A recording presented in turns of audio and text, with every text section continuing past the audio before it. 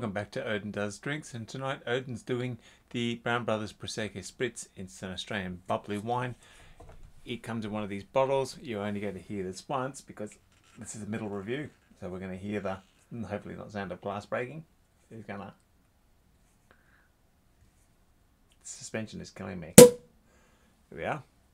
This stuff is about 20 bucks a bottle, and we're going to find out whether it's going to be worth the value or not. I'm going to have it in a regular glass, tip it in because I've got the big one coming in. Ooh, it's a lovely orange colour, which may not be the best for me. So, lots of bubbles.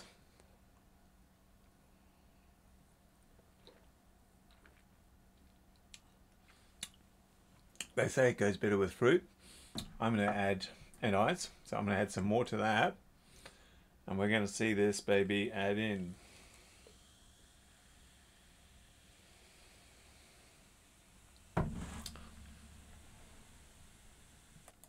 So through the magic of the pause button, I've added this to a nice big glass. There's a whole lot of fruit, orange, there's mandarin, a lot of fresh berries in the bottom of this. So it's basically liquid alcoholic fruit solid. Let's see how this baby tastes.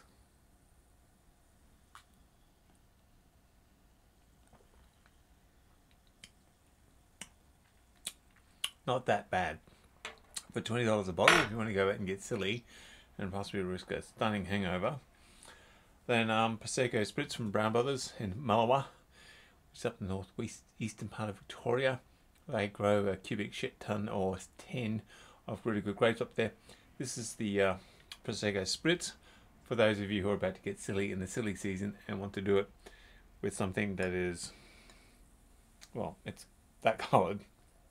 Thank you very much for my people. Hit that subscribe and notification buttons, and we'll